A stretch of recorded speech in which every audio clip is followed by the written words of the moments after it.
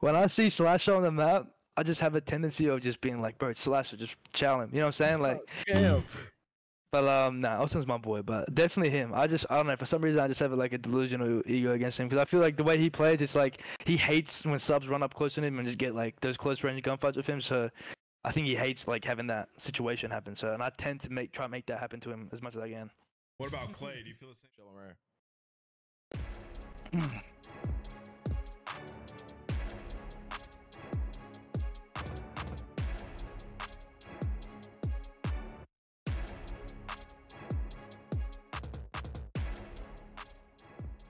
All right, welcome back to the Codcast Friendly Fire. Today we got AG. Welcome. How you doing, brother? Good, boys. How you guys going, man? How you guys going? Doing good, man. Jay, how you feeling? You know, I'm feeling great. LeBron is getting ready to play here pretty soon, so it's a good day. You know, I had a great, fantastic weekend with my family, with my daughter. So it's been an eventful weekend. Now we're going into a restart on the weekend. We got the podcast with AG to start it off, bro. It's about to be lit. Yeah, bro. Pred, how was your weekend? No, it was good, man. We needed it was a must win against Boston, so for us it was very important to get the win, man. You know, obviously we didn't get to practice much since after the major. I had to go back to Australia for like personal reasons, so we're kind of under-pracked heading into this major. So yeah, which kind of sucks because you know obviously the last two tournaments we've played in, we kind of did choke in a few situations. I mean, we lost to round 11 for top 3, but heading into those tournaments, I mean, we went 4-1 both splits. I mean, you know, with 3-0 phases beat Toronto, we beat some good teams to get there, but yeah, it kind of sucks. We just came under practice this major. Yeah, we'll get into the nitty gritty of everything here in a bit, but I just kind of want to start off with like, man, you know, year 2 being on a pro level, you've obviously ascended. Like, I think you're better than you were last year, which is pretty crazy to even think about. How's the season been, man? How's it treating you? How are you finding competition? Like mentally, are you in a good spot? Talk to me about the ups and downs of the season and how you're getting through it, man. Year 2. Yeah, you know, year 2 in the league, man, it's going quick. Honestly, for me, it was I knew that I had a pretty good Vanguard year. So for me, I knew as an individual, I had to, you know, step it up a bit and keep progressing. I didn't want that to be like my final peak. I wanted to keep pushing myself to make sure I can get better and evolve my game. Yeah. So for my mentality, it was just, you know, it was driven simply off the fact of like, you know, I can be better. You know, like I was good last year, but I know I can be better. So I just try to improve some things, especially my S&D. I feel like last year my S&D wasn't as good as it was. So that's something that I really try to improve on. I feel like that was something that was holding me back. But yeah, that's something that I personally worked on myself. But the year's been good, man. You know, ups and downs. You know how it is with us Seattle boys. But yeah, man. Other than that, everything's good, man. Just keep grinding. That's crazy to hear that you say that you were just trying to improve off of last year, because your rookie year was insane, bro. Like, you came in and you were taking down some of the best teams in the game. You were looking like the best player in the game in your very first year. So what were the things that you had to work on going into your sophomore year, bro? Because I thought your rookie year was outstanding. Yeah, I mean, look, like I said, for the main thing was S&D, respawn wise and all that type of stuff, decision making, like being, you know, calm in certain situations, my mentality towards the game, like all that was good. I feel like it was just S&D, honestly, like, which is good for me. I didn't have to worry about too many things. I just had to play my game, but the S&D part, I just really needed to evolve, which I knew would help my team. So that's something that obviously heading into the year, we're still focusing on our main stuff, but then once we, you know, went in that S&D drought, couldn't win a game in S&D, I really like started pushing myself to make sure that doesn't happen again. So what have you been working on in S&D though? Like, what's the things that you've been doing in Search and Destroy to get you better in that mode? For me, it's just mainly like finding out like routes that I can take, you know, how to play certain situations, you know, when it's a 2v2, what I should do, how to get bloods, how to stay alive after I get my blood, just simple stuff, knowing teams' tendencies, like what players like to do in another team, knowing what I can take, what I can't, just simple stuff like that, man. Just, you know, if I know a player likes to do this, I know I can hit this lane. You know, after I get that kill, where's the next guy going to be coming from? I sort of have an idea pictured before the round even starts. So that's how I like to play my S&D, just one step ahead, which I feel like I wasn't doing before. So, Pred, we're going to unpack more of the Call of Duty stuff here in a bit, but I kind of want to ask you, like, all right, so obviously let's rewind a little bit. You are in Australia and you're competing in the APAC region, right? And were you competing during the CWL days, like when they had the different regions? Like BO4, were you competing during that time? I wasn't competing. I wasn't competing then. When did you start? I started competing when I was in Modern Warfare. You started competing in Modern Warfare? You're this good? Yeah, that's when I I mean, Nah. I played like I played like little tournaments and stuff when I was like under 18. I was playing like little tournaments and stuff, but Modern Warfare when I was actually able to play in like cups and stuff like that. Wait, how old are you, Pred? Me, I'm 21 right now. Okay, so hold on. Nah, this guy was created in a lab, bro. There's no way. Oh my God. Wait, you weren't you started competing MW. Okay, so all right, I gotta know this. So how'd you were playing S&D tournaments and you just figured out that there was like a whole pro scene or what? No, I mean I knew there was a pro scene from like a while back, but I barely played. I played, but I really didn't. I don't know. I can't really explain. I never scrim. I only started scrimming until Black Ops 4, but I quit halfway through that year. I don't know. I barely play. I'll be honest. I didn't really play COD as much as people probably think. I mean, my hours compared to probably like some pros is probably insane. IW, I didn't play the whole game. Black Ops 3, I didn't play. I only played half of it. Black Ops 4, I only played half of it. Yeah, I mean, that's really it. And then I just Modern Warfare came and I got picked up by the best Australian team. But that's because in Black Ops 4, I was frying everyone. And then I quit because I wasn't able to go to any tournaments. Nah, bro. Pred was on like an alt account or something, playing on a VPN. No, God, bro. He had to be yacked up. He just reimagined himself. All right, so anyway, so you start playing at MW. By the way, for people listening, this is not a normal come up. Like most people are not most people are not gonna find this much success like that early. But anyway, so you're nasty. You figured out throughout MW, obviously make some moves at the next like year and a half. And then you get picked up by a team who like sort of, I guess, found you. Like, when did you get your first buzz where you noticed like, oh, people are starting to learn about who I am? So it actually happened at the end of Modern Warfare. Because I went to an international LAN, the Minnesota Open, before COVID hit, and my team came top 4, sorry, at the tournament. And I remember I was frying teams, like pro teams and scrims. I was frying like AMs. I was super frying them, and I think someone noticed me. Like, I have an agent now, which is my agent called Steve Wang. He noticed me. He picked me up as one of his clients. Wow. And basically, at the end of Modern Warfare, I was gonna join Vegas. It was gonna be me, Paco, Denz, and Zed. We're gonna be playing for Vegas Legion or Paris Legion at the time. Wait. Yeah. Oh my God! All right, anyways. They fumbled that, bro. It's like, imagine Pred and Hydro on the same team right now. Yeah. Me and Paco were like literally sitting in team calls and like looking at like Airbnbs that we're gonna live at and stuff like that. Wow. We're gonna like that's how deep it was. Like, we're looking at Airbnbs and we're about to move it. Like, I was about to move across the world, and then some visa issues had, and then they wanted like a French team or something like that. And anyways, it ended up falling through, and Paco didn't end up going to the team. So then I had to play another year in Australia, and then I got hit up by Brendan Novas Vita and Sam Phoenix. They told me, yo, we're gonna be the GM and the coach of Seattle. We want you on our team, and that's how it all started. They just approached me, and that's all right. So they approach you. They figure. So all that stuff happens. Then you get on a team, and you're like, all right, I'm on a CDL team. Like, and this all happens so fast. You come to the U.S. How was it? Was it your first time coming to America? When you I guess that tournament was, right? But the tournament, the AM tournament. Yeah. That was your first time coming to the US? America now. Yeah. But for that tournament, I went to Detroit and I stayed there for like 2 weeks. We like boot camped for like Team Renegade. So damn, that's a pretty bad first impression of the US. To be honest, I stayed in a nice place in Detroit. It's actually really nice. I stayed in like some bougie area. But what was I gonna say? But yeah, now moving to the States, like living here and knowing that I'm gonna be living here for 6 months and leaving my family was actually like, honestly, it was actually like it didn't really like click in until I was on that plane. Yeah. Like, once I was on that plane and I knew, I'm like, damn, like I'm about to meet people I've never met. I'm about to live on my own for the next 6 months. I don't know anyone. Everyone probably thinks I'm some Australian kid that doesn't even know how to play the game. You know what I'm saying? Like, there was a lot of like thoughts going through my mind, but like I have super confidence in myself. I know Stud knows that. Yeah. Like, I have super confidence in myself. So I knew like, as soon as I get the opportunity, everybody knows that. Yeah, like I was gonna get. I knew once I got the opportunity, like I was gonna kill it. Like, I knew I was gonna do well.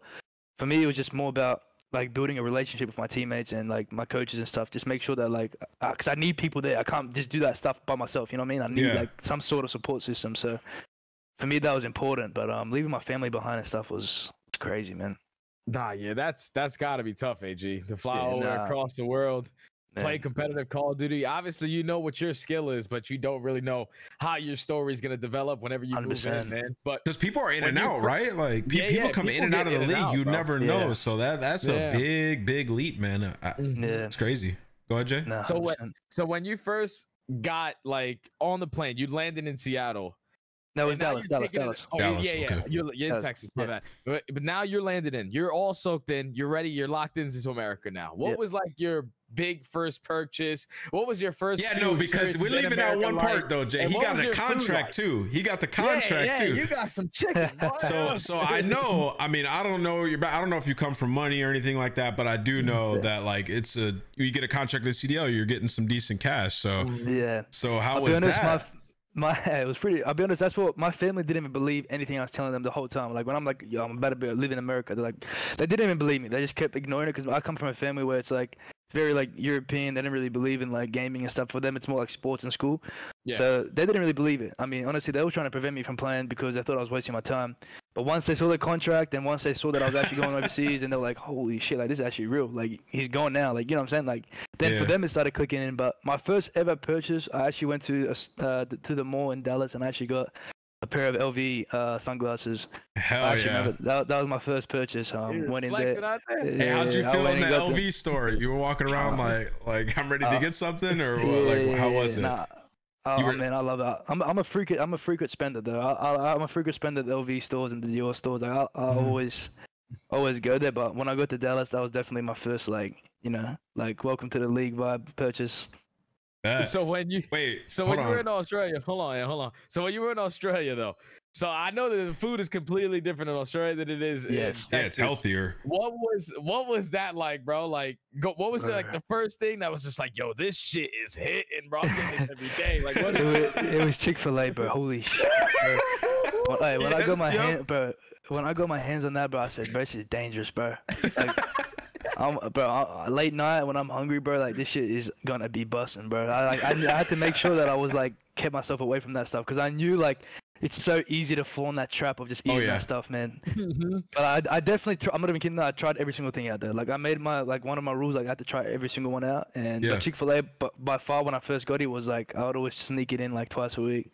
Hell yeah, that's crazy because you couldn't even go on Sundays too, bro. So every days out of the week. That's crazy, bro. Chick-fil-A be smacking those. It's insane. It's bro. crazy because everybody who comes here from like the UK or Australia, they always go Chick-fil-A's fire. What are they putting in Chick-fil-A, bro? Because it does slap. I got one like 2 minutes from the crib, so I'm there all the time. That's insane, bro. I don't know what it is. I think it's the sauce, bro. It's gotta be. It gotta be the sauce, bro. All right, so Fred. So now you've been here for a bit, right? You're adapted to the U.S., the schedule, everything like that. You've been frying. Walk me through a week in the life of Pred. A normal week, like league match week. Walk me through that. League match week. Okay, so recently I've been kind of in and off my gym grind, but if I'm if I'm being on top of my stuff, I like to go to the gym in the morning. I just do like cardio for an hour. Hold on. By morning, what time is that? Like around maybe 10 a.m. Oh, really? Okay, that's better than what I thought. Yeah, I'll try to drink like a black coffee in the morning. Tastes so bad, and then I'll just jump on the treadmill for like an hour.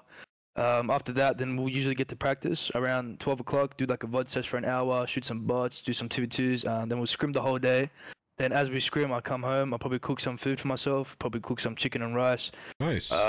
After I eat that, I'll probably go to the gym again, lift some weights. If not, I'll probably stream, play some 8s and ranked, and that's honestly what I'll do Monday to Friday. And then whenever we have that match, I probably won't go gym that day. I'll probably just relax, go to the facility whenever we have to be there, and just warm up and lock in.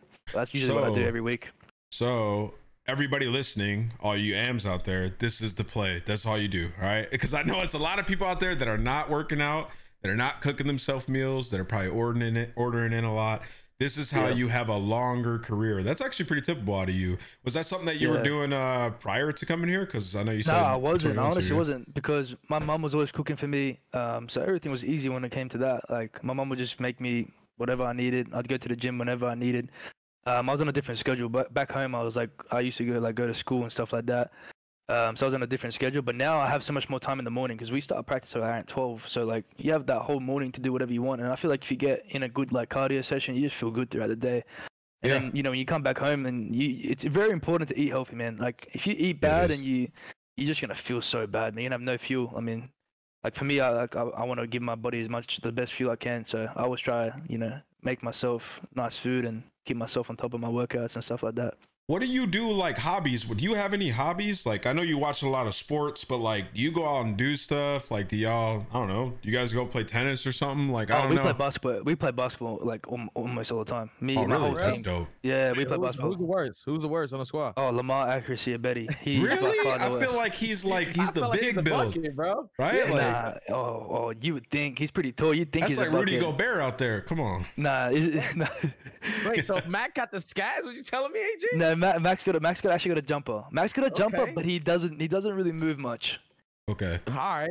Wait, all do right. y'all he's gonna just jump do y'all go ball like a gym, like a Lifetime or something? Or? No, honestly, like literally, like right across the street, there's like a court in the outside court. We just literally after practice, everyone goes to their rooms, quickly get something to eat, and then we just put some clothes on. Then we walk to the court. We play for like an hour.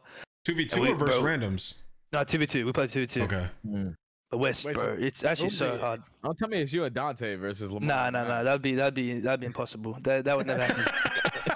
What are Dante's the actually teams? gross. What are the fairest teams? It's me and Mac. It's me and Mac versus Dante and Lamar. Okay, bet. Oh, so y'all not getting no boards. Yeah, it's not really. I'll be honest though, it's not Lamar getting the balls, it's Dante. That guy does everything. He will shoot, get his own rebound, shoot, get his own rebound. He just never stops running. He's bully ball out there. That's He's just crazy. unlimited stamina. Well, hell yeah. That's what we do. Sounds like you guys have a good like life work balance because you got to keep that. I mean, to have a long for sure. career. That's good. Yeah, we play basketball, get dinners, stuff like that. We always try, we always hang out outside the game. Good. So now as the second season is sort of getting towards the end, as you reflect upon like this season now, like I would say, the next year or two, you'd be entering like your vet phase. What experiences have you learned, like valuable experiences? What have you learned throughout this season? Some experiences that I've learned is definitely, the composure side of things. I mean, there's definitely times where you're going to be at tournaments or even in matches where it's going to be high intense moments, and there's times where you need to, how do I say it? Like control your energy in a way. I feel like that's something that's very important. You don't want to over-energize things or you don't want to under-energize. I feel like you need to find that perfect balance where your teammates can focus at the same time. You know what I'm saying? So Yeah. Because I know me personally, like, bro, when I'm like piecing, like I'm going crazy, like I'm roaring. You know what I'm saying? Like sometimes that's really good. Sometimes that is really good, but there's times where you need to calm the game down. You know what I'm saying? Yeah, I agree. So that's something that I've definitely learned. Just like understanding that when there's times to do it. I mean, when you get a 4 dead and you know exactly where they're going to be, then you can roll. But when it's a kind of a like, awkward situation where you're missing one, you know what I'm saying? You want your teammates are trying to talk to each other, find out where he is, like trying to like understand when to use that energy and not. So I think that's something that I've personally learned. Good. Yeah, I feel like we talked to Doug and Dashy about this. Like when people are like screaming comms, bro, it gets toxic. Like it's super hard. Like I guess it's a team to team thing, but yeah, I mean, I think that's something I realized like about at like 21, 22. Yeah. I mean, I remember me and Jay having a long convo about like how to approach that, like how you fix that. When I watch you guys, I don't feel like you guys ever get like overly hyped though. Like everybody on your team is like really, really chill. Like Lamar's usually super like chill and focused. Dante, I don't know if I've ever seen Buddy smile. And then Mac, I don't know. He looks like he's a hostage at all times. So we definitely get loud sometimes. It's like I said, it's mainly me that gets super loud. Yeah, it's you. But as a team, we have a decent balance. Like sometimes Mac gets super loud with me. It all depends. Really? Like we have a decent Mac usually does, especially at tournaments. But it all depends really on like what's going on. But usually I'm the one that's just roaring, bro.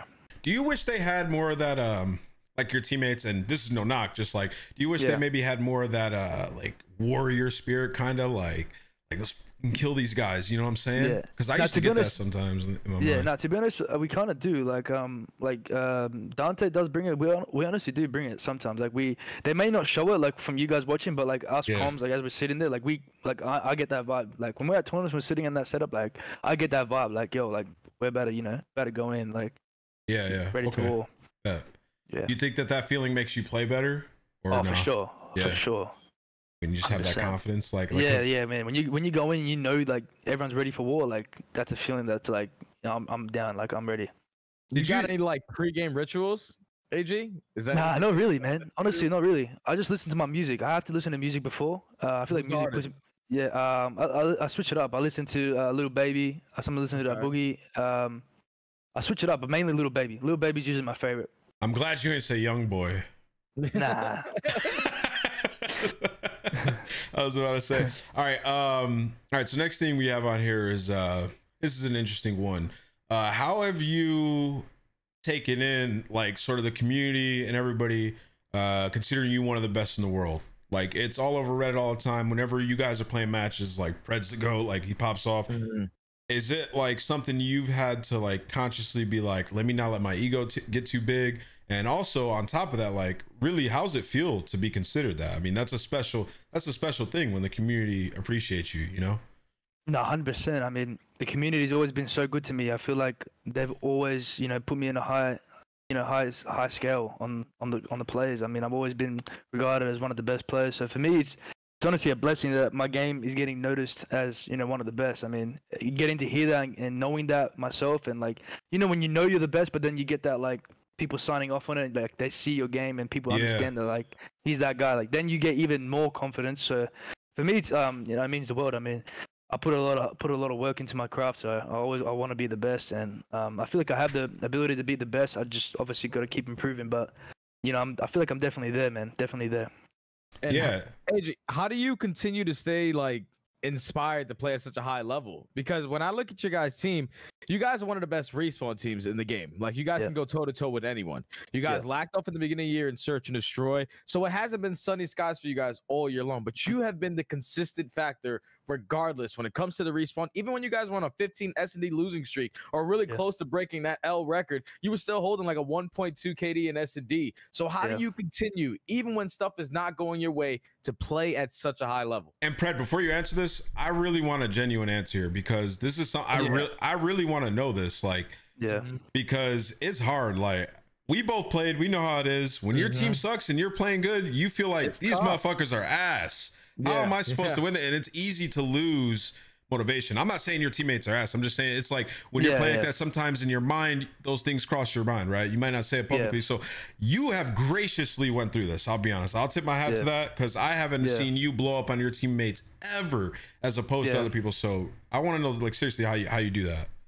Look, I mean, I'm not gonna lie. It's obviously very tough. When I feel like I'm at a peak and I feel like I'm performing at a very high level, and like when the team's not winning and we're not doing this, like for me, it's just like if I fold and I start being negative about it and I start thinking, oh, this person's doing this person's doing that, I feel like it's just gonna make the whole situation a lot worse. So for me, it's very important to try keep a cool and calm head and understand the process. Like maybe I'm at a level and maybe other people are still getting to that level. We gotta try as a team to figure it out how we can make it work. You know what I'm saying? So one thing that's really important about our team is we can tell each other anything. We're very open. We're very like good friends. So like people understand. It's not like a secret. Like we always speak about it to each other. So for me, it's been very important to just keep a clear head. I feel like I can't get stuck in all the stuff that's going on. Like I just gotta make sure that I keep improving my game, and hopefully that as I keep getting better and keep improving, the team as well is improving as a collective. So for me, it's very important just to keep a clear head.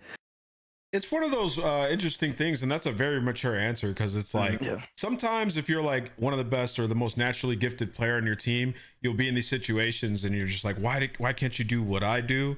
And I think some people don't learn like until later in their career, like you're just better than the other person, so they can't do what you do, right? So it's hard to navigate. So after pointing that out, like how do you help your teammates sort of improve? Obviously, mechanically, you're a little more gifted than some of your teammates. So in order for them to work through their stuff sometimes, like what are things you do as a teammate to prop them up?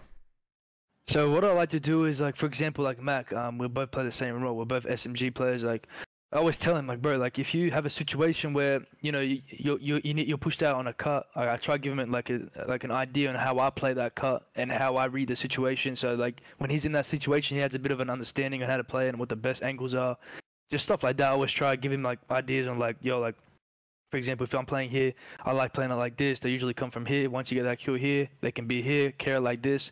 So I try to give him a sort of like a flow understanding, just so he gets a bit of an understanding. And then I don't know. I do a lot of VOD research as well. I like to see what other teams are good at, what hills they're good at. Yeah. I think as a team we do that. But for me, I know a lot of players and teams' tendencies, which is like something that I try to tell my teammates to understand as well, which is really important. I mean, And for me, that's mainly how I try to tell them to get better. I mean, I'm not gonna.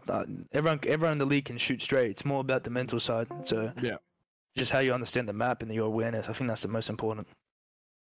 So AG, for a guy that has as much talent as you do, I'm just wondering where it all started from. Like, where did it all start? Like, what game were you playing? And was there like a specific guy that you saw that you were like, oh, I could probably do what that guy does? Because your play style is very unique. How did you develop your play style? Like, who was the guy, I guess, on your come up that you were watching? Like, oh, I want to do exactly what that guy does, but at a different level.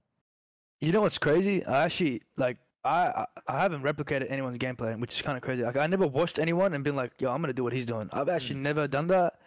Like at all. Like it's kind of crazy to think, honestly, when I think about it now. I actually never actually generally watched like a pro or anything like that and been like, I'm gonna do exactly what he's doing. I'm gonna do this. I'm gonna do that. For me, it's just been like, I'm just gonna go get my kill. Like I know how to get my kill. I'm gonna go play. I'm gonna go play it my way. And I've always been like that. So I think that's why people, when they see me my gameplay, they're like he doesn't look like anyone that we know. You know what I'm saying? So for me, it's like I said, it's very unique. So honestly, I kind of naturally just picked it up. I'll be honest. I didn't really.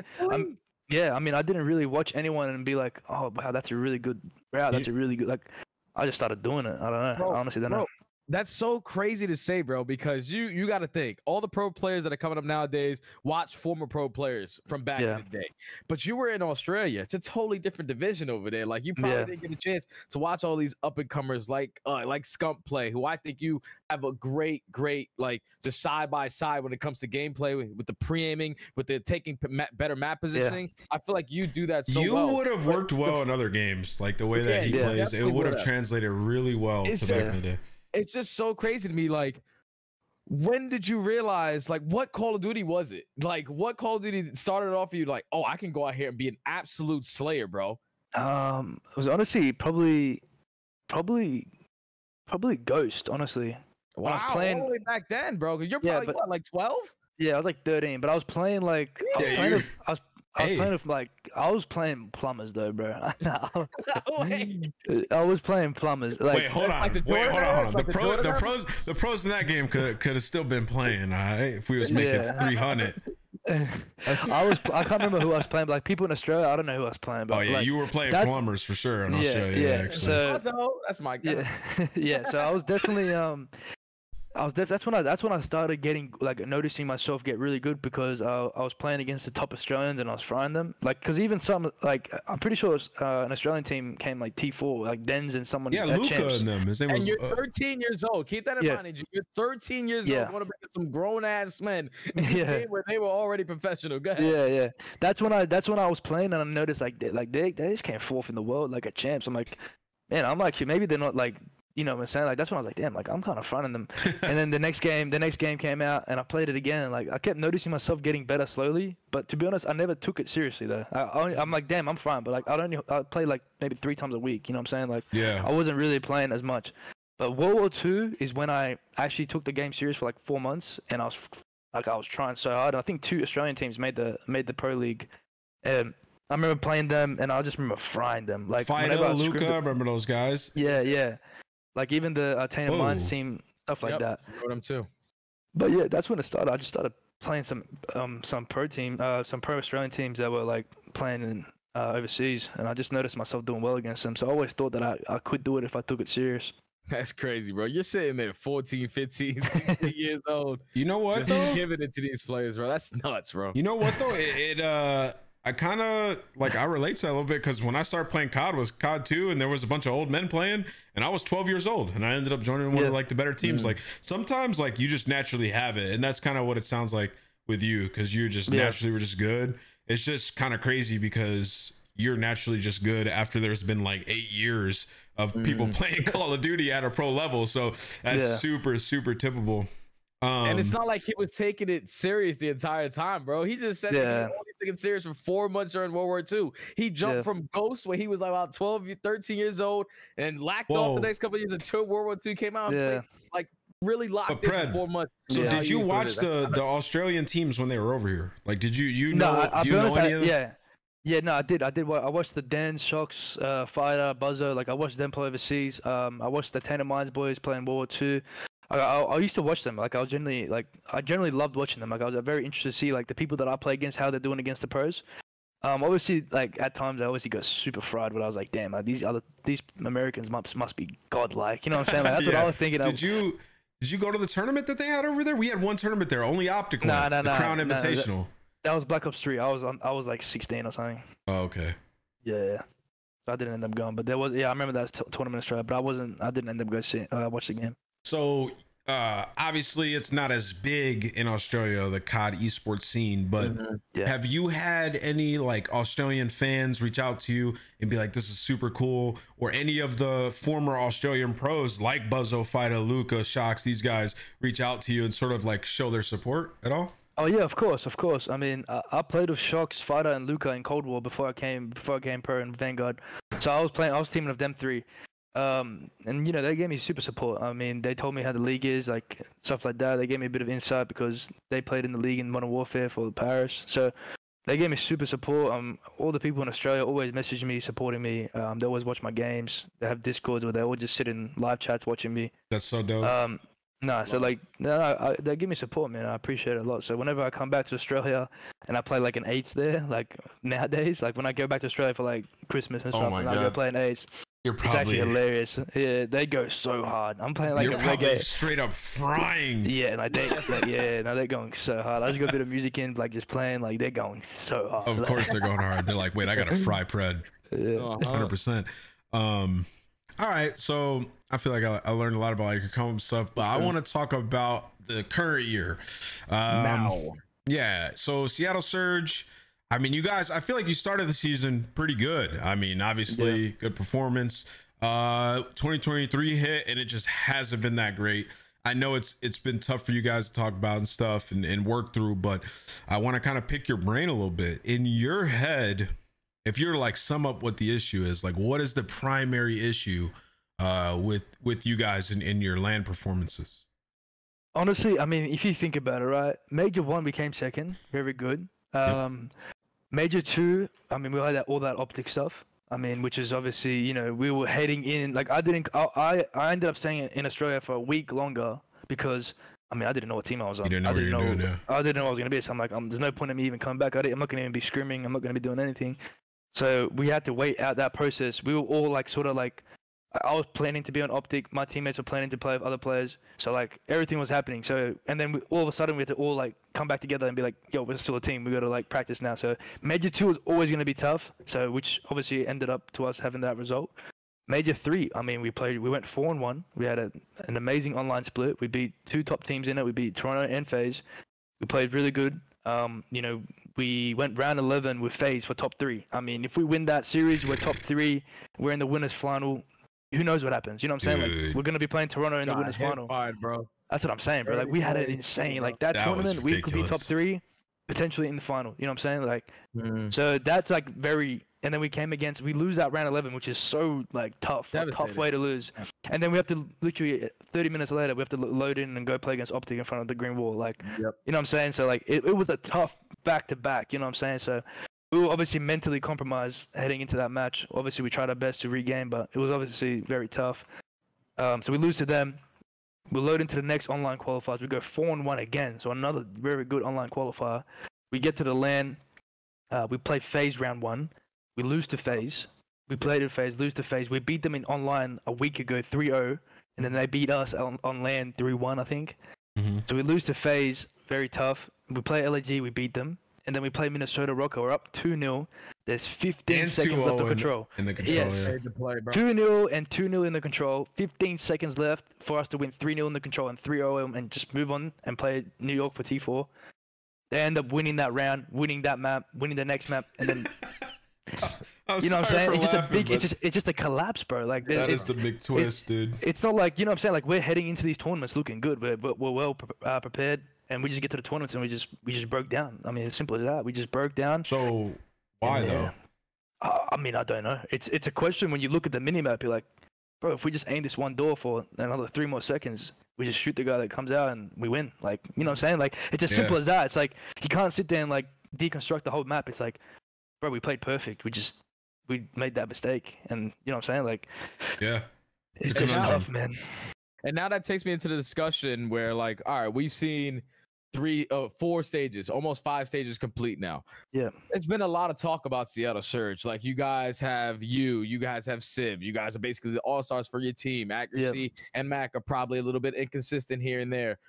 But there was always a lot of outside noise coming to this roster. There was multiple situations where me, as a caster for you guys, I thought you guys were in an opportunity to potentially make a roster change. But you guys simply do not make that roster change. Is it? It's obviously not due to talent, because I know all you guys believe in each other. Do you think it's just because of those little mistakes? Like, those little mistakes happen, we lose. But if those mistakes don't happen, we're the best team in the game. Like, I mean, that's the with way you guys do it. T3. Yeah, I mean, honestly, we're T3 Major 3. We went 4-1. We had the #1 seed. That's like, that tournament's a dub. If you're T3 and you're playing, and who knows what happens, we could be playing Toronto, and we could beat them and we're in the grand final now. That's 2 grand finals in 3 tournaments. That's 2 grand finals in 3 tournaments. You know what I'm saying? Like, that's good. I mean, that is. And then we go 4-1 again. We're beating top teams to go 4-1. Like, we're playing against good teams. We're beating them. We're practicing well. So like, for us, it's like, we know that potential. It's just like, we just can't execute at the tournament. And it's like, who do we bring in? Who can we bring in that's going to make us execute that's better than what we originally have? You know what I'm saying? Like, and we also have a brotherhood. Like, the way we are as a team, it's like, we're so close that, like, there's no, like, if something's on our mind, if there's something going on, like, we tell each other immediately. Like, it's right then and there. There's no, like, you hold it in, you go back, you practice, but you're not telling the person how you really feel. Like, we're not like that. We're very straight up with each other. So, like, we have a very healthy team. Like, it's very healthy. There's no internal issues. Like, no one hates anyone. We're very close. You know what I'm saying? Like, we like, we're so close. Like, that's what's most important about us. And, like, even Lamar, he's teamed for, like, however long he's teamed, and he said he's never had a team like this where he feels so connected and as one. You know what I'm saying? Which is very important. For us, we just needed to, if we just did what we needed to do and handled our business in those tournaments when we were up and we had the leads, I mean, bro, like, no one would be speaking about anything. You know what I'm saying? And that's crazy that you say brotherhood, because you just said it, like, at Major 2, you didn't know what team you were going to be on. If you were going to be Optic Pred, if you were still going to be on Seattle. And the fact that you were in Australia for a week and realized nothing was going to change, it's like you guys instantly picked it right back up like nothing ever happened, bro. So that brotherhood is definitely 100%. Strong. Keep going 2v2 strong in the basketballs. Chucking on Lamar Beatty, bro. Just keep that bond strong, because that bond is what's going to take you guys to that next level. That being said, though, like, have you guys ever had a discussion of, like, yo, if this doesn't work, like, we will have to do something? Like, have you talked with management at all about it, or has it just always been, like, full trust in you guys? Like, are you guys, like, I don't want to, like, this is probably the wrong term, but, like, living in fairy tale land, or are you guys really honest about it and, like, realizing, like, if we don't find success in the next 2 tournaments, we'll probably end up breaking up? No, honestly, like, I feel like during that Optic situation, obviously my team was fully supportive of me. They knew that the opportunity presented was huge. You know what I'm saying? Like, the big opportunity. So, like, they understood that. They were very supportive. Like, there was no bad blood between that. But I feel like the way we performed in Major 2 and how we were in such an S&D slump, like, we knew if we didn't turn it around for Major 3, like, it was going to be tough for us to stay. If we, like, went 1-4, came last, and then went 1-4 and came last again, I mean, there's no matter how tight the brotherhood is, you can't play together. I mean, obviously something's not working. You know what I'm saying? But we turned it around. We just came second out of the tournament. Optic stuff happened. Major 2 was a blowout, whatever. Major 3, we're like, all right, look, all this stuff's happened. We need to turn it around. We cannot perform like that again, or else this team is probably not going to stay. We all said that as a collective. We knew, like, that was not going to be, like, we're very upfront. We know. You know what I'm saying? We're not going to be like, oh my God, if we go 1-4, it's all good. We'll figure it out. Let's play the next tournament. Like, no, like, it's a short season. You have 5 tournaments, including champs. Like, there's no time to, like, you know, waste. You know what I'm saying? There's no wasting time. So for us, we're very honest. And then obviously, you know, we picked it up. I mean, we went 4-1. Secured first seed, and we're in a very good situation to be top 3 at that event. So, and you guys are what, 2-1 right now, right? I think. No, we're 1-2. We're 1-2. Okay. Yeah, 1-2. Tough matches first. Yeah, I mean, I guess when that was a good one of you guys. Yeah, Toronto, we only had 2 days of practice. Like I said, I had to go back home after, so we didn't really get to even play the game. And obviously, they just had a bad qualifier last split, so they were going to come out with vengeance. So it was a tough game. That takes us into our next discussion right here, where obviously we've seen you guys at the beginning of the stage. You play against Optic Texas, you get 3-0. You play against Toronto Ultra, you get 3-0. Then you play Boston Breach, you beat them 3-1. Big win. Is it a matchup thing? Do you think, like, there's certain teams that match up better than you guys, or there's certain teams that outmatch you guys? Because, like, there's some teams that are obviously like the Optic Texas, who are one of the best hardpoint, if not the best hardpoint team in the game. They just look like a whole different level. But when you guys, say for instance, when you guys always play in Atlanta, every time on LAN, it's gonna go all the way to the very end. But sometimes, majority of the time, it goes to Atlanta. Is it like a matchup thing? Who's your toughest guys like you guys go against?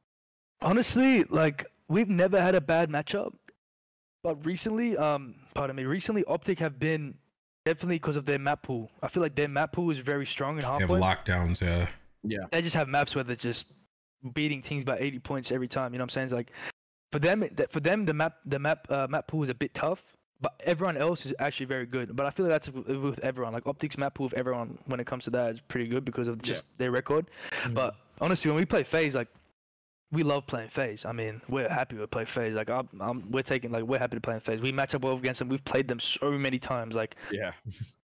Thieves, we also like playing against them. They're a good control team, and we feel like we're a good control team as well. So we we tend to play against them as well. So for us, we match up pretty well with every team. It just recently like Optic's hardpoint pool is just very like wide and strong. Like they have a really good hardpoint pool. So for them, they just have a wide range of maps. So that's like the only team that obviously brings a lot of issues because just of their map pool. But other than that, when it comes to like stuff like that, I feel like we're pretty confident. So I want to ask you, like, for the majority of the season, I would say up until Major 4, actually up until, honestly, yeah, at the Major and now, you guys were top 3 respawn team. Like, Yep. you guys were, I was confident in picking you guys in the hard points or control versus basically anybody. What has happened, like, in the respawns? Is it just other teams like sort of catching up a little bit, or is it you guys put your focus elsewhere? Because I feel like Mac had these like pop-off performances in the first 2-3 majors, like where he's always been sort of the guy who's like a little bit inconsistent, but recently he's taken a bigger dip. But the team overall as a unit as well in respawn has taken a little bit of a dip. So why do you think that is?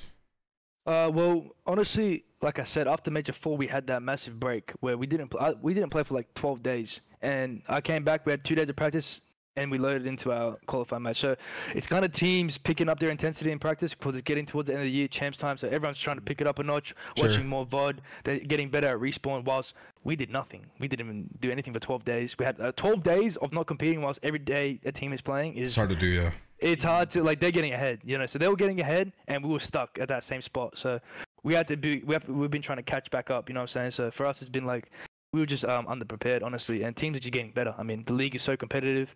People are going to notice what's good, what's not. You know, they're going to all reflect on what's working, what isn't, and they're going to see what's good, and they're going to put it together in their own way. So the league is just super competitive. It's always evolving. So that's why you see a lot of different winners, a lot of people winning different tournaments, just because everyone's always making changes, and yeah, it's competitive, man. So in your current form, do you feel like if you guys spawn into a major right now, like realistically, you guys could win it? Deadass. I mean, honestly, me personally, and I'm sure my team thinks the same. We're super confident, man. We know, like, that's good. When the backs are against the wall, like, I mean, bro, we could not play. We could have vetoed one map the whole year. And we could, like, we're like dumb delusional where we could like load into that map and think we can win. You know what I'm saying? Like, okay, we're just like that's that's how we think. Yeah, we never load in thinking, oh no, like we haven't played well on this map. Like, nah, you know what I mean? Like, we might even get slammed on that map. We might get 100-point club. Well, in our heads, like, we're going like as if we can win. So good. So that's one thing I'm really happy about my team. We never shy away from the situation. AG, are you guys nervous right now in your current situation in the point standings? You're sitting in that 6th spot. Oh, they're good, ain't it? Honestly, they're technically like our highest out of all. You got Vegas Legion where F's in at 150, but say for instance they bomb out and they lose the next couple of matches. But honestly, the way I'm confident enough to make sure you get your chance spot. Yeah, no, I agree. The way I see it, is like if we don't make it and we this situation right now, we just don't get any points and every team does well. I mean, we just don't deserve to be there. Simple as that. You know what I'm saying? Like, it's not like, oh, damn, we got unlucky. Nah, man. Like, we had the chance to secure that. If we didn't, we don't deserve to be there. I mean, what's the point? We're trying to go to champs, play 8th. And what, like, you know what I'm saying? We're not going to even win. Like, that's how I see it. Obviously, you want to make champs. You want to be super confident about it. But for me, it's like, we need to be playing at a level where we're competitive. So, I mean, if we make champs and we get to make a run in champs, I mean, that means we deserve that. We worked hard to get there. If we're not, then, we fell short and we should be disappointed with ourselves. So, all right, bet. So, to wrap up, like, this season, I guess, what's the plan for the rest of the season? Like, are there going to be any changes in terms of practice schedule or where the focus is sort of on? Does it change because champs is coming up? Like, talk to me about that. Usually when it's champs time, I mean, you just pick up the VOD sessions a lot more. Like, you start doing, like, one in the morning and one at night time, you know what I mean? Start picking it up a notch. Definitely start, because it's coming down to this crunch time. A lot of people and a lot of players and a lot of teams are going to have their own tendencies where there's things that they like to do. It's auto lock. They're going to be doing that stuff no matter what. because that's what they make. That's what like when high pressure situations, you tend to do what you're most comfortable with. And so for us, it's just like a lot of VOD sessions, noticing what's good, noticing what's bad, what to take, what to get rid of, just trying to like improve our game. You know what I mean? So that's the most important thing. So definitely just improving the VOD work and taking the intensity and practice to another level. So obviously you still got to focus on this year, but I just wanted to know, are you on like a 1+ or a 2+1, or like how's your contract?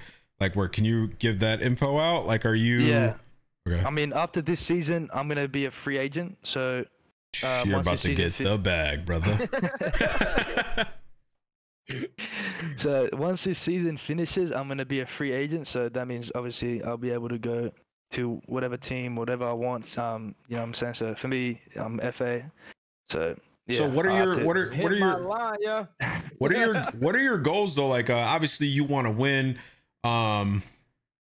Would you like take pay cuts in order to get a dub, like, or like like what's your mentality when it comes to that? Honestly, it depends. Like, it has to really depend. Obviously, winning is number one. I mean, I feel like winning and like the future. You want to make sure that because the decision I make is probably going to be for the next 3 years, right? I'm probably going to sign something like that. So for me, it's very important to make sure that I make the decision best for my future. You know what I'm saying? Yeah, like, your life and your exactly. And your like status, the next 3 years is important, man. Like Yeah. I don't want to make a wrong decision. I don't want to jump into something that I'm not fully confident in. So for me, I have to understand the surroundings and how everything is going to work. And I want to make sure that I make the best decision possible because, like I said, it's very important. I just want to be in a good support system where I know I can strive and where my team can win. I want to win. I want to get a ring. I want to make my own legacy. I don't want to just be like a Bradley Beal or something like that. I want to be able to like win tournaments, win championships. You know what I'm saying? Great comparison. Not gonna take a bag and be on a shit team. I love that. Yes. Yeah. But so if Seattle kind of comes at you and you guys play well, you got top 3 or something at champs, and they match every offer you get from everywhere else, like, would you be willing to like stay with like this roster, or are you kind of like just in the mode of like, I'm gonna entertain basically anything at the end of the season? I mean, we'll have to see what happens. I mean, that's obviously like a big what if, depending on how we do at champs and the offer that I get from Surge and stuff like that, all that kind of stuff. It all depends. It's all a big question mark. It's honestly all going to unravel in the next couple months, next month, sorry. So yeah, it's all going to be a waiting. Right now, it's a waiting game. It's just see what happens. You know what I'm saying? But yeah, like I said, I'm going to make the best decision I can. That's for sure. Got a crazy couple of months coming up, my brother. You're gonna have to be on point, man. Make sure you're out there playing some ball, like doing some meditating. Like it's gonna be. You got a crazy couple of years coming, or a couple months coming up. Yeah. So AG. Let's take a step into the future, right? Let's go 20 years in. When you look back at your Call of Duty career, what do you want it to look like? Like, what is Pred's resume when he's done playing Call of Duty? Because 2 years in, you're already Rookie of the Year. You won an MVP at a tournament. You have yet to win one this year. But whenever you're done playing Call of Duty and you got to look back at all the stats that pop up, what do you want that to look like for you? I want it to look like that. I left that I was on a dynasty squad. I want to be on a dynasty team. But I want to be on a dynasty team, and I want to also be like recognized as one of the best SMG players to ever play the game. Like, I want to be noticed as the player that no one could replicate. You know what I'm saying? Like, I was my own guy. Like I was that. Like, he was him. Like, no one played like him. He was that guy. What he done, no one else could do. I want to be like that. You know what I'm saying? Like, I want to be on a dynasty squad, and my status and my legacy to be known as like I said, one of the best SMG players. You're so young. You're only second year into the league. Like, how many rings you want to get? Because that's how you cement yourself in Call of Duty. Yeah, 100%. You gotta get a ring, bro. So you get a ring, and you saying you want to be on a dynasty. A dynasty is like winning a couple tournaments in a row, bro. So I mean, I want to win as much as I can. I want to play as long as I can. I'm only 21. I got plenty left in the tank, man. So I want to get that going now. I'll be honest. I just want to start as soon as I can. I mean, I want to start winning now and just start stacking them up. Get that cabinet filled up. It, baby. Get it filled up. There you go. All right, bet. I'm excited to see how that unravels going forward, but also more excited to just see how you guys bounce back. I feel like you guys are a pretty cool story. I think you guys are getting a lot of hate right now.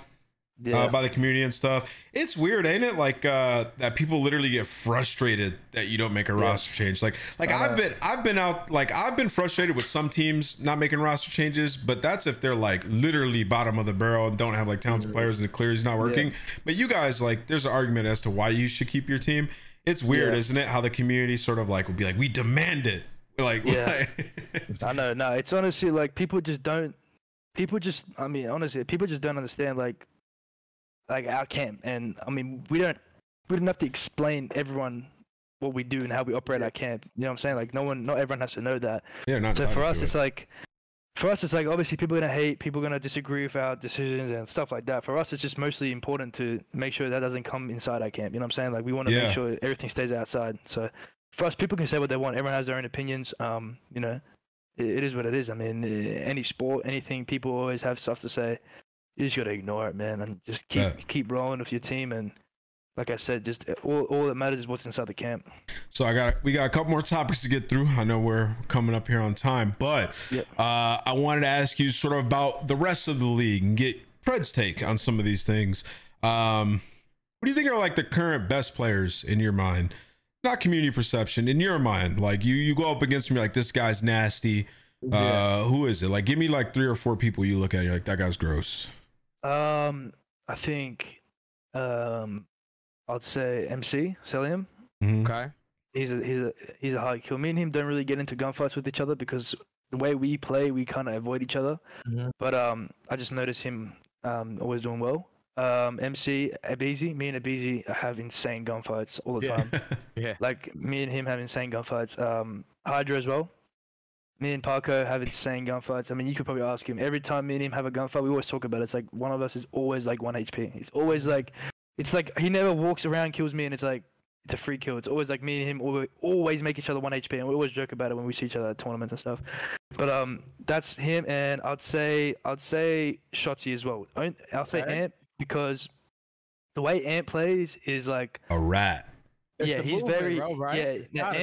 Ant like I'm usually lost in their base and Ant's usually lost in our base. So it's like it's a battle of like who's staying lost the most and who's impacting that side of the map more. You know what I'm saying? Like he's maybe getting 2. I gotta try like get a kill now and relieve some pressure. Like so I noticed that with Ant. But yeah, definitely those players I noticed the most for sure.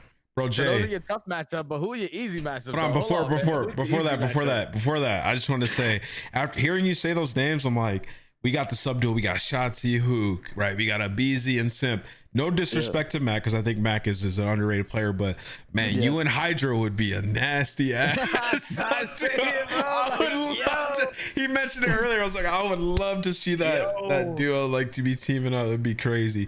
No disrespect to Big Kizzy either, because I know the Bulldog's nice. He is nice. He is. But I won't have you unpack that one. Bro? Yeah, it was the easy matchup for you. Honestly, like you look at them on the map, you just be like, "You seriously challenging me, bro?" Like, I'll be honest. I'm actually gonna say Slasher. Yo, listen, I knew we would get along because I felt like that too. Unbelievable. When I see Slasher on the map, I just have a tendency of just being like, bro, it's Slasher, just chill him. You know what I'm saying? Like, but Austin's my boy, but definitely him. I don't know, for some reason I just have like a delusional ego against him because I feel like the way he plays, it's like he hates when subs run up close to him and just get like those close range gunfights with him. So I think he hates like having that situation happen. So and I tend to try and make that happen to him as much as I can. What about Clay? Do you feel the same way when you match up with Clay? Clay's actually the quickest main AR. I feel like he flies, bro. Like I feel like he's flying. Yeah, faster than Scrap. Yeah, he's like up there. I think Clay flies personally. Yeah, he does. He's pretty quick. Yeah, he's pretty quick. But yeah, for me, definitely Slasher. Slasher's up there for me for sure. Well, I ask you about Clay because I want to know. There's obviously a big bubble race that maybe you guys put a little bit of attention to just because of the rut you guys are in and the points and stuff. But you got the big win over Boston, so you're kind of chilling. But looking down at that bubble, we got Minnesota and we got Vegas. It's been crazy, brother. Like, who do you think is gonna make it in? Obviously, Afro got benched for attached today. Yeah, that's crazy. I didn't know that was gonna happen. What's your thoughts on that, real quick? Yeah, they put Fame on sub now, so. Yeah, I mean, I honestly didn't know that was gonna happen. I was kind of mind blown by that. But at the same time, yeah, I think Vegas. it's tough. I think Vegas are heading in the right direction. You know, Vegas is definitely heading in the right direction. You know, TJ and Don, they're my guys. So, I hope they end up playing well. But obviously, I have to play them this weekend. So, and I know it's a big match for them. But those two are my guys. So I hope to see them in Vegas. You know, we're gonna have some fun in Vegas. But yeah, I mean, I'm not too sure. It's a tight race, man. I feel like it's very competitive right now. It's 10, 20 points difference between a lot of teams. And but you guys play Vegas, right? That's your... Yeah. Ooh, you gotta play spoiler now. That's a big one for you guys. Do you guys? I don't remember last time y'all matched up. Have y'all played this game? You must have, played, right? Major 2 match, qualifier 1, I think, something like that. How'd that go? I think they beat us 3-2. Really? Okay. Yeah. They beat us 3-2. That was when y'all were terrible. Y'all were ass at S&D, right? Oh yeah, we were like we got Nesla by everyone. One of the best S&D team in the game. You know what I'm saying? Yeah. All right. So I also wanted to ask you, talking about the rest of the league, in terms of like teams, who do you feel like is your hardest competition? Not the best team in the game, just like the hardest matchup for you guys. Is it FaZe? Is it Optic? Like which one? The hardest matchup I would say is honestly would be tough. I don't know. Honestly, like I said, it'd probably be Optic, just because of how good their hardpoint map pool is. I feel like their hardpoint map pool is really good. I mean, they're a really good Fortress team, which we also think we're good at, but they've obviously been elevated their game extremely on that. So I feel like just simply Optic, just because of their hardpoint pool. Do you think Ghosty was like a big reason to why they're now finding a lot of success ever since he was added to the team? Like they basically look unbeatable in that mode. Is he the main reason why? 100%. He's not. I wouldn't say the main reason. I would say it's a collective, but he's definitely a huge impact on their team. I feel like his comms and his dedication and all that type of stuff. You know, it's a big chance for him. So he's obviously doing as much as he can. So big props to him for, taking that role and making the most of it. Oh yeah. All right. So now it's time for the most fun part of the show. It is the friendly fire segment. We're going to ask you a couple of series of either ors. It's going to be these players in their prime and who you're taking. So, Jay, why don't you kick it off? Hey, you got the first 4. Start it off, my brother. All right, so here we go, AG. Friendly fire segment. Who you taking in their prime? Crim6 or Clayster to start it off? Crim6. No question? Insta. Like, that was insta. I mean, Crim was fine. I just remember seeing him play Ghost sometimes, and he was insane. He was pretty fun. Yeah, nah, he was annoying to play against in Ghost, bro. People hate on Crim, but the actual, like, if we're taking strictly like prime, that player on his best day and his best moment, Crim was unreal, bro. Yeah. Jay, we experienced this. I mean, we got 6-0. We got in the final. Bro. We got 6-0. In the final, like, and they was in losers bracket, bro. Like, well, I was talking about the final after that, where we got 6-0. we got slammed everywhere when we played that.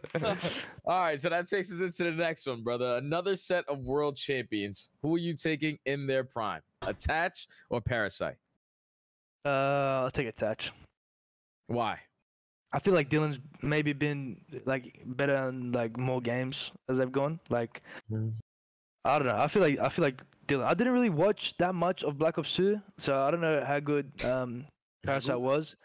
But I'm just gonna take Dylan. I know he won AW champs. He was like the youngest ever champs winner, so he had to have been pretty good. You know what I'm saying? So he was great. I'll take Dylan. All right. Okay. So now that takes us to the next one. Who you taking in their prime? I don't really know if you got a chance to at least watch one guy when he was playing, but I definitely know you watched the other. You taking Spacely, Mikey, or you're taking Fellow? Is that a good matchup? So I'm saying. Oh my god! I actually don't know. Holy. Man, I might have to take my boy Space. Yeah. Oh, Mike. Just Space. don't let him have Heat Wave. Yeah, I'm letting you know, you team with Mike, bro. He always sound like he raging, bro. He's one shot, bro. His monotone voice, bro. I'm like, that's something, bro. He's tilting, bro. I can't play 2-go with him. He's always sound like he's crying all the time. All the time, bro. I'll be like, yo, Mike, you gotta chill, bro. You gotta chill. Yes, but all right, last one for me. We got two of some dominant SMGs in their own rights. We're gonna take who you taking, TJ Halley or Kismet? I'm gonna take Man, this is tough. I'm gonna have to take TJ as my boy.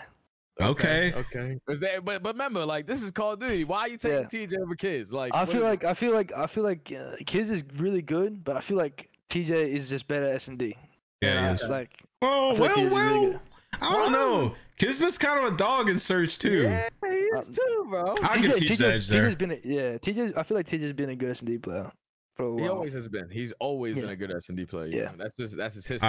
All right. My turn. All right, we got 4 more. Prime temp or prime killer? I'll get prime done. I didn't really get to watch prime killer, to be honest. Prime killer. I'm taking prime sloss. I'm taking prime sloss. I'm taking prime sloss. I love my guy Don, but prime sloss was different. Really? Yeah, they had a 3P. Prime sloss had a 3P in the world championship. He was godlike. He was bald when he was winning championships, bro. Like. Oh wow, well maybe maybe killer it is then. I've never got to see him play. All right, here we go. Prime Hydra, bro. I guess now, or Prime Shotzi now. Damn, that's tough. Damn. I'd have to say Prime Shotzi, just simply because Ant's won champs. You know, Ant's always been at that top level at a consistent time. So I'd definitely take Ant just simply because of his results. Okay. Here's the hardest one. Well, maybe second hardest. The last one's gonna be the hardest. Prime Abizi or Prime Scump? Oh, I'm gonna have to take Seth. Prime Seth AW. AW Seth? Yeah. That's the only person I can put up against him is Prime Abizi. Yeah, like and Prime Abizi's right now, bro. Like. Yeah. Nah, Abe is gross. Abe is definitely gross. But I'm just taking Seth just because of his dominance. I mean, Seth was dominating for a long time. Yeah, and you can't give Abe that kind of gas right now. Yeah, you still play against him. You know what I'm saying? Yeah. Come up like that. At least Cubs retired now. Yeah, exactly. All right. The last one, and we might end the show instantly if this is wrong answer. Prime LeBron or Prime Michael Jordan? Oh man, that's tough. I'm gonna take MJ there. There we go. Oh, smart man. I always knew Pred was a smart. You understand? AG was sitting on YouTube typing in Michael Jordan highlights. All he see was the good. You wasn't even born when he was playing. It doesn't matter, bro.